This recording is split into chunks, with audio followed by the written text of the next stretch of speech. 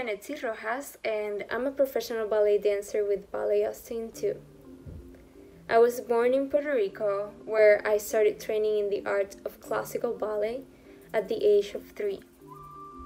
When I turned 14 years old, I decided to audition for the School of American Ballet Summer Intensive Program in New York.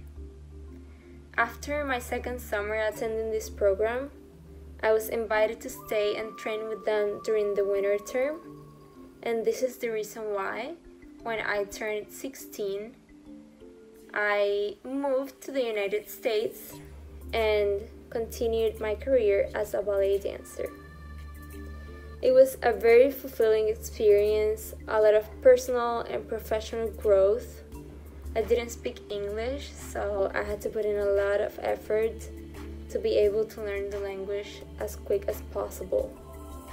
While in New York, I had the opportunity of meeting other Puerto Ricans, people from other countries like Colombia, Peru, Spain, Mexico, among others.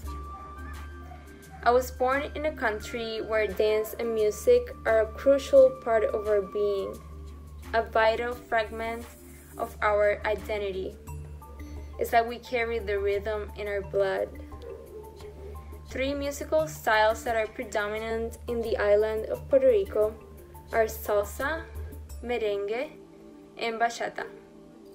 These are of Afro-Caribbean descent and are the result of musical and social fusions that intertwine rhythms, instruments, melodies, and lyrics whose topics tend to be social problems like violence and inequality, love, struggle, and folklore.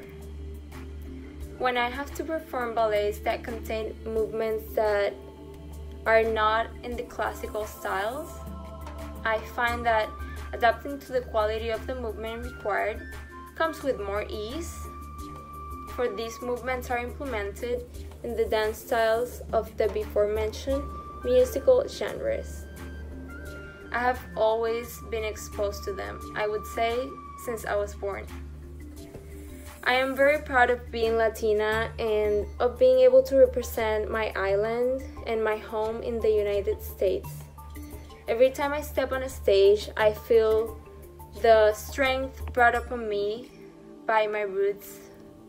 I feel the African drums, the benevolent spirits of my indigenous Taínos, Spain's vigor, all flowing harmoniously through my veins.